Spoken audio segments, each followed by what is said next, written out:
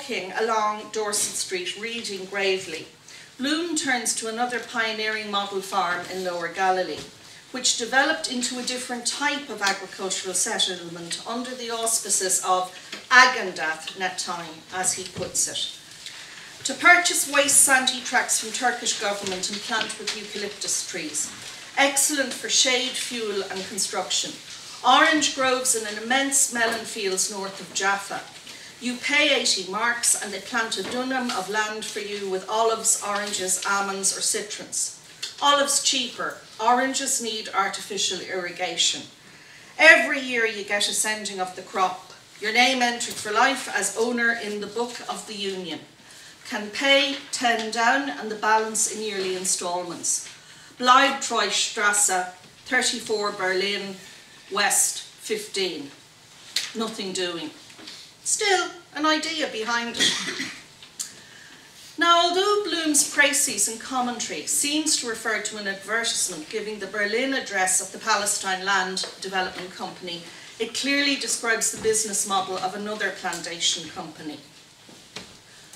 Agendath Netaim is a garbled form of Agendath Netaim, Agendath being the possessive of Aguda, society, and Netaim, plantations. And I do apologise for the pronunciation. Agendath Netaim was the largest capitalist enterprise during the Second Aliyah and the largest employer in the Jewish plantation economy. By 1914, it employed close to 20% of the Eastern European Jewish labour force in Eretz Israel.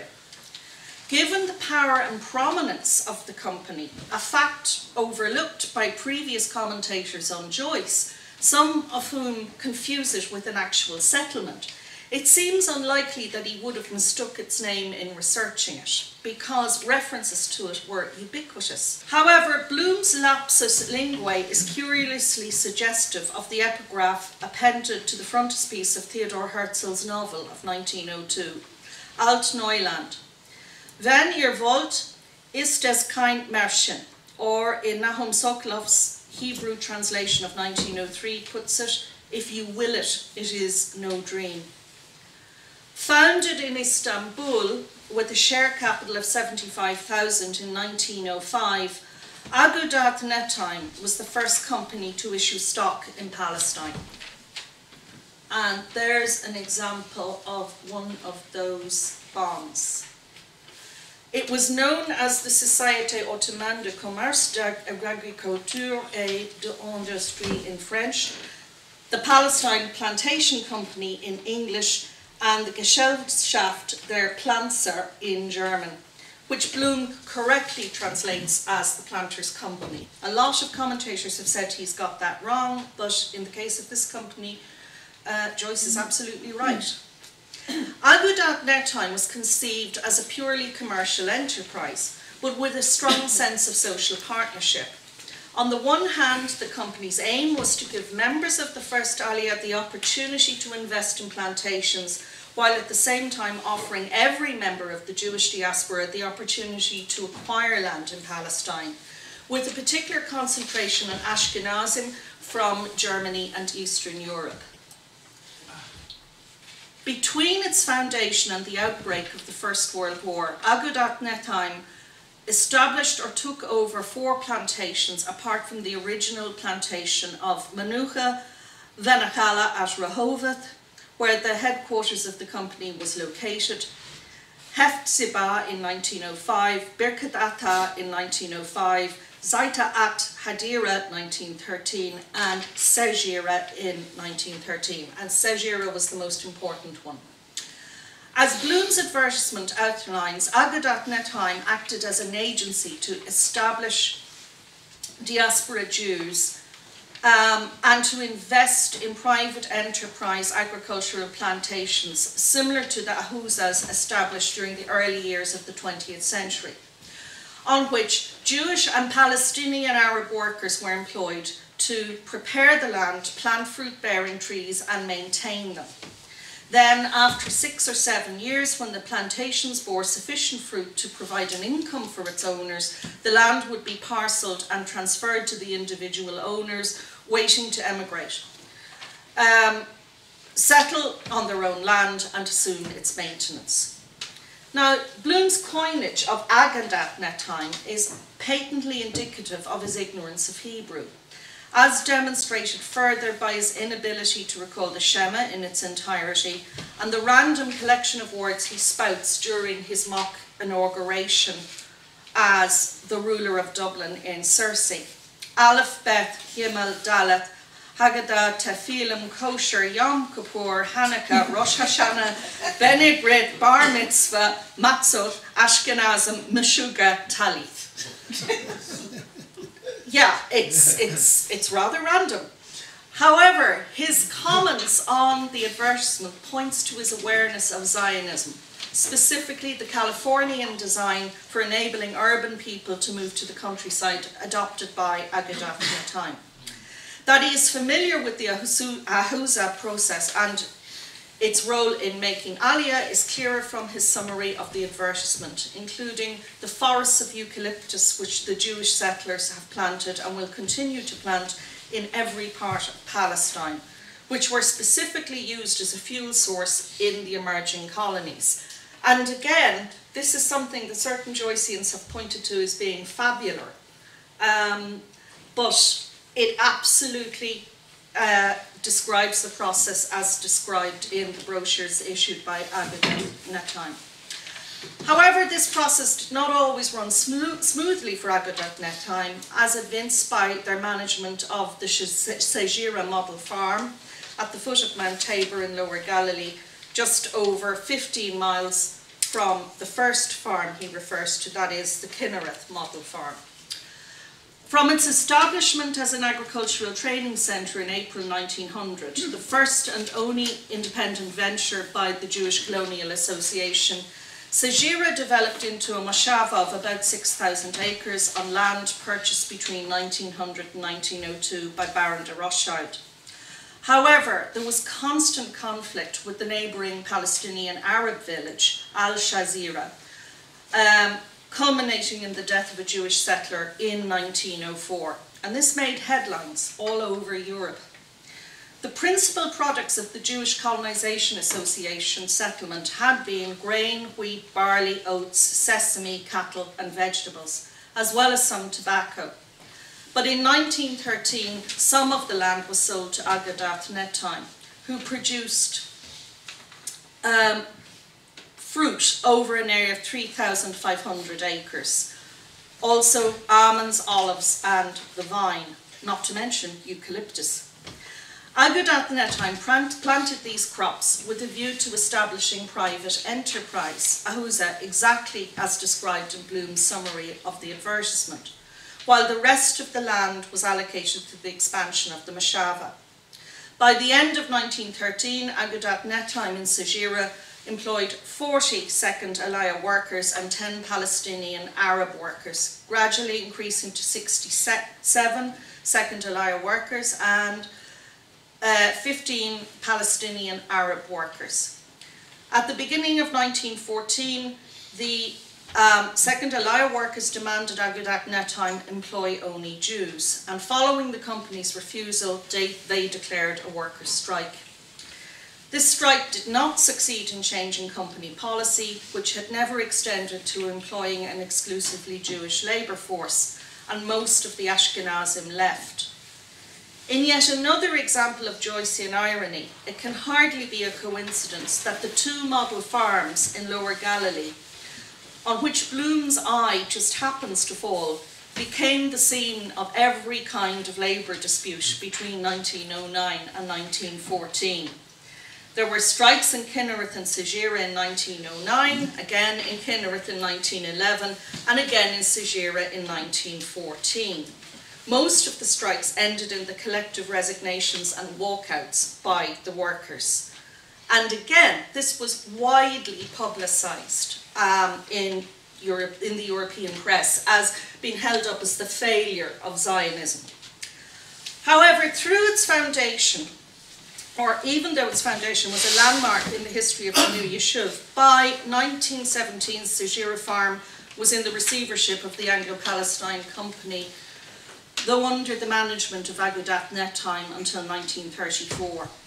Sometimes, even if you will it, it remains a dream. Yet Bloom retains a consistent, albeit somewhat detached, interest in the advertisement throughout Ulysses. Agendath, what is it?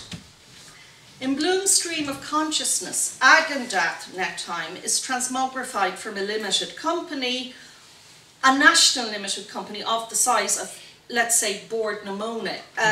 It's not a small concern, into an indeterminate orientalised location, which appears in Lestrygonians, Sirens, Nausicaa, and as a Samic personification in Oxen of the Sun. Agendath is a wasteland, a home of screech owls and the sand-blind Upupa. Netaim, the golden, is no more. This process of orientalisation reaches its apogee in Circe, where Bloom's extensive property at Agendath Netaim in faraway Asia Minor is used in evidence against him during his nightmarish mock trial. The stage directions go on to state, the image of the Lake of Kinnereth with blurred cattle cropping in silver haze is projected on the wall. However, the landscape soon turns hostile as Bloom is scapegoated by the Irish evicted tenants and observant Jews alike. And they shall stone him and defile him, yea, all from Agendath Netaim and from Mitzrayim, the land of Ham, which associates Bloom's stakehold with biblical Egypt. This dream of Middle Eastern promise is finally extinguished in Ithaca, when Bloom produced from his waistcoat a folded page of prospectus, illustrated, entitled Agendath Netaim, unfolded the same, examined it superficially, rolled it up into a thin cylinder, ignited it in the candle flame, which he then used as a taper to light a diminutive cone redolent of aromatic oriental incense. It has been argued that Bloom's setting fire to this prospectus is a symbolic rejection of Zionism. This in turn has been interpreted as a general sense of alienation from the Dublin Jewish community in Ireland who tended to espouse the Zionist cause, which would explain why so many bonds ended up in Dublin. It does appear clear that Bloom's Pigsa site of Palestine has less to do with the honey milk of Canaan's land than with the land flowing with milk and money, which is South County Dublin. And there he's making reference to the early Irish description of Coola, and we're standing in Coola just about, as Coola was rich in gold, milk and honey.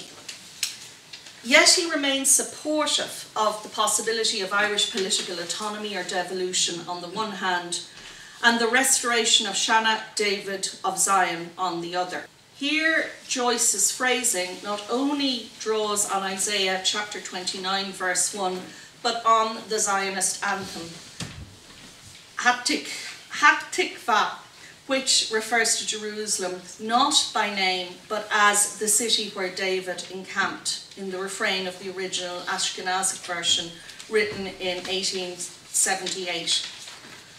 Indeed, Bloom intones this version, albeit the first distich, only in anticipation of that multiple, ethically irreducible consummation. Now, the version that he gives us, and I'm not even going to begin to try and pronounce this, though I do try to pronounce Finnegan's Wake all the time, it's thought that he consulted with Con Leventhal because there was a Sephardic version and an Ashkenazic version, but quite what he's recalling here is hard to make out. Thus, although Bloom is no longer the political enthusiast he may have once been, his views on Irish nationalism and support for the establishment of the Judenstaat in Palestine generally concur with those of David's, which were widely disseminated throughout the English-speaking world in the wake of Kishinev. As the New York Times reported, he is an advocate of Zionism as the solution of the great Jewish problem of Europe. Similarly, David declared, "I have come from a journey through the Jewish Pale, a convinced believer in the remedy of Zionism." Commenting on Within the Pale, Sheehy Skeffington notes that, in respect of style, this is the best of David's books. The tortures inflicted upon the Jews in Kishinev, with the connivance or active assistance of the authorities, gave him such a subject as eminently suited his impassioned pen. The book is an eloquent plea for Zionism. Although not all shades of Jewish opinion admired his espousal of the Zionist cause, most notably the American Israelite, which suggested that the horrors of Kishinev must have unbalanced David's mind, it is hard to account in any other way for the counsel he has been giving to Russian Jews.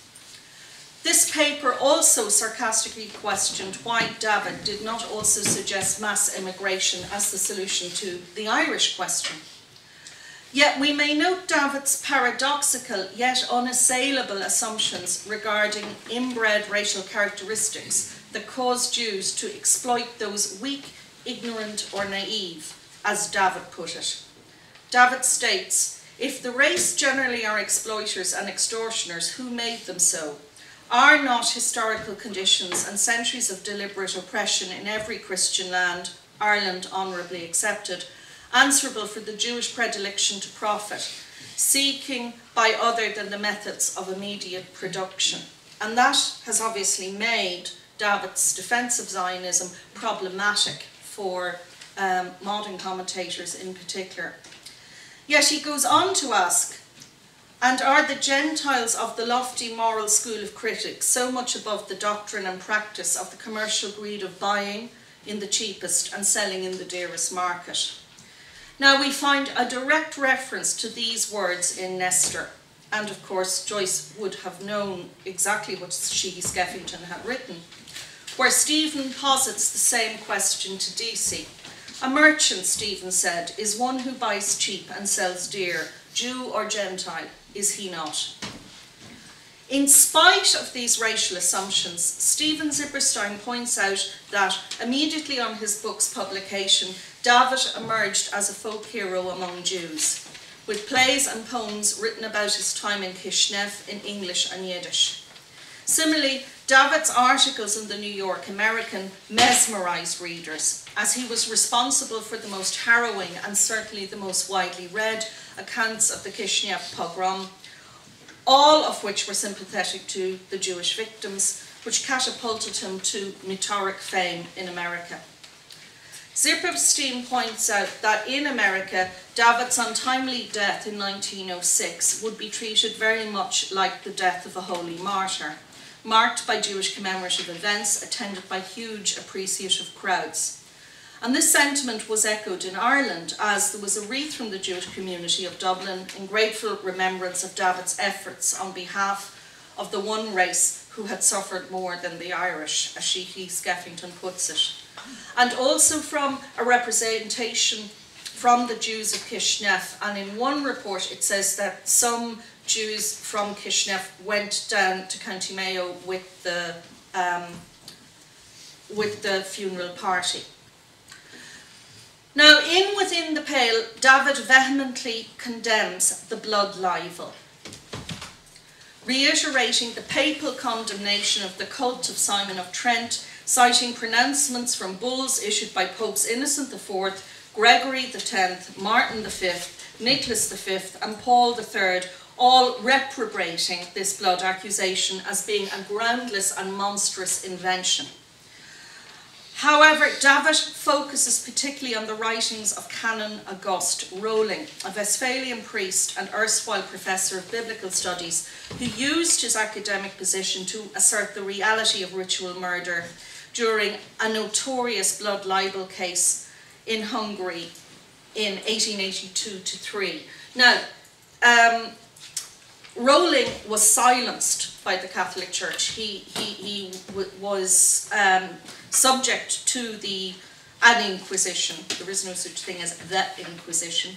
And he was silenced, but that didn't stop him peddling this in a selection of books right to the end of his life, which became very popular, particularly in Eastern Europe. What's quite notable about this Hungarian pogrom is that the current regime in Hungary, even though there's no evidence it ever occurred, have raised monuments on the so-called grave in the last 2 to 3 years. So that's a very worrying development.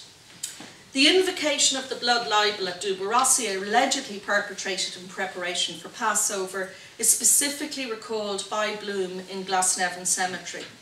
Here he reflects on a very different concept of blood sacrifice than that espoused by the physical force tradition in his homeland during Easter 1916, because of course this is being written retrospectively. It's the blood sinking in the earth that gives new life. Same idea those Jews, they said, killed the Christian boy. The actual pogrom in Kishinev began on a Sunday, 19th of April 1903, according to the Gregorian calendar, as Jews celebrated the last day of the Passover holiday and Christians celebrated the first day of Easter. David gives an eidetic account of the attack on the Palestine family, one of the most respectable in Kishinev, who owned a saloon on the corner of Armenia Street. The leader of the gang found in the kitchen of the family residence the meat for the family's dinner. He put it on a stick, mounted to the roof of the saloon, which is of one story, and addressing the mob, the police and the military in the street declared, "Here are the remains of a Christian child found in the house of the wealthy Jew Felstein." But Mikhail Rybachenko, the murdered boy in Bessarabia, who might seem to the contemporary Irish public as fabular as Chaucer's murdered boy in Asia in a great city, is only the latest in a long line of bloody folk martyrs. This line had its wellspring in the putative martyrdom of William of Norwich, a 12-year-old Skinner's apprentice found dead over Easter, which also overlapped with Passover in 1144. Now, in his second sermon in Limerick, Cray backs up his initial, rather oblique reference to Simon of Trent with a litany of such ersatz saints, citing such examples as Blois in 1171 and Pontoise in 1179, where, like the situation in Hungary over 100 years ago, there were no actual bodies in either of these cases. In addition to the cases of Harold of Gloucester, 1168, Robert of Bury St. Edmunds, 1181, and the prototype, St. William, allegedly crucified at Norwich in England in the time of King Stephen. The martyr's body was interred in the cathedral church and the miracles that were wrought at his tomb. And there is no factual basis for what Cray is saying at all. Curiously, Cray neglects to mention the most infamous pseudo-martyr, the young Hugh of Lincoln, as Chaucer's prioress calls him, who was allegedly martyred in 1155. However, Bloom is only too well acquainted with this putative victim of ritual murder, as evinced by his unfavourable reaction to Stephen's recital of a chanted legend, that of Sir Hugh, or the Jew's daughter, where the victim predestined is traditionally associated with Hugh of Lincoln. He weighed the possible evidence for and against ritual murder, the incitations of the hierarchy, the superstition of the populace, the propagation of rumour in continued fraction of veridicity, the envy of opulence, the influence of retaliation, the sporadic reappearance of atavistic delinquency, the mitigating circumstances of fanaticism, hypnotic suggestion, and somnambulism. Quite a lot to think about. One of the more curious etiologies which involved concerning the blood libel was that the blood extracted from the ritually slain Christian acted as a sovereign counteractive to the Fetor Judaicus. Moreover, the Fetor Judaicus was also linked to that most peculiar of curses, the male menses, which was derived from the belief stemming from Matthew chapter 27, verse 25, that Jews suffered a bloody flux each Good Friday in remembrance of their perfidy, which would only cease upon their final conversion. Now, this discharge was usually interpreted by such scholastic polemicists as Raymundus Martinus as bleeding piles. partly due to the influence of Psalm 77:66, and he smote his enemies on the hinder parts. He put them to an everlasting reproach. By the time James of Vitry writes the history of the East, the second part of his history of Jerusalem, the early 13th century, about 1220, the bleeding occurs in a menstrual cycle. The Jews who shouted out, "His blood be upon us and upon our children," have become unwarlike and weak even as women, and it is said they have a flux of blood every month.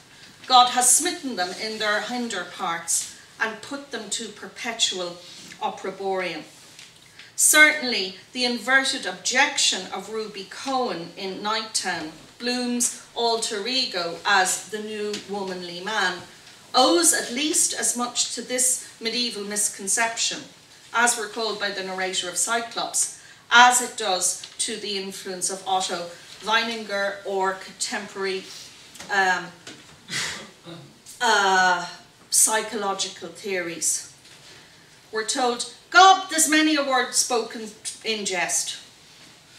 One of those mixed middlings he is. Lying up in the hotel, Pisser was telling me once a month, with a headache like a totty on her courses. Indeed, by the time Weininger absorbed this intuitive sense of the Jews' deficient masculinity had been generating for centuries, dating from the Middle Ages.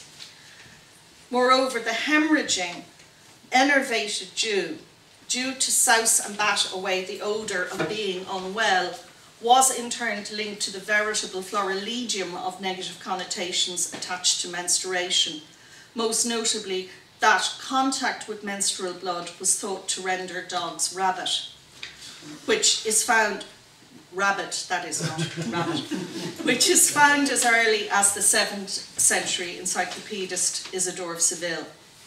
Thus, it only stands to the twisted, mouldy reasoning of the bar counter, the Garryowen, rabid symbol of Ireland as a nation once again, biting the parliamentary side of his own rump, is capable of detecting the fetor Judaicus. And the old dog, smelling them all the time, I'm told those Jewies does have a certain sort of queer odour coming off them for dogs. And Joyce returns to this theme in Circe, where Garryowen attacks Bloom. Now, Garryowen's bestial instincts would seem to recall those of the young Oliver St. John Gogarty in Griffith's publication Sinn Féin. He says, "I can smell a Jew, though, and in Ireland there's something rotten."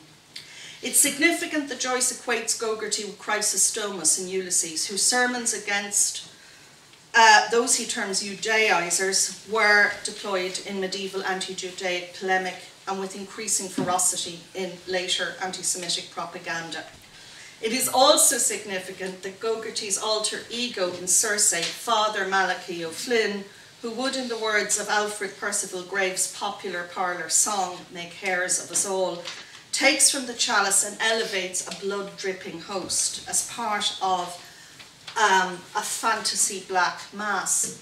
This particular miracle has been associated with either the conversion or more usually the persecution of Jews since at least the 13th century, especially the Rue de Billette host desecration, which allegedly took place in Paris in 1290. Gogarty's ostensibly demotic spleen provides a loutish contrast to John Toland's eminently rational dismissal of the fetor Judaicus almost 2 centuries previously.